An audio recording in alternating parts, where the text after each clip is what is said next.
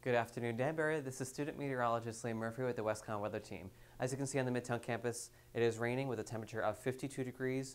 Winds are northeast at 10 miles per hour.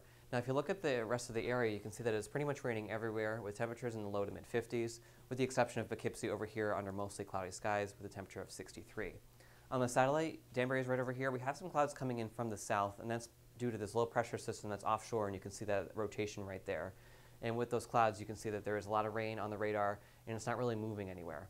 On the surface map, we have a low pressure right here off the shore, and I'm going to time out the movement of that low pressure over the next couple of days. So this is Wednesday at 2 p.m. You can see Danbury is right here. We're going to be getting some pretty steady rain for most of Wednesday. Thursday morning, we'll have some more steady rain, and the low pressure still sitting right here offshore. Thursday afternoon and Thursday night, you can see that nothing has been moving. It's just going to be continuously raining, with the same story happening on Friday morning. So there seems to be no end in sight, basically. For the rest of today, we'll have a high of 53 degrees, showers continuing, and it's going to be a little bit breezy with the gusts up to 22 miles per hour. And tonight we'll have a low of 52 degrees with gusts up to 22 miles an hour with rain continuing as well. And the lows in the area will be in the mid to upper 40s with the exception of Danbury over here at 52.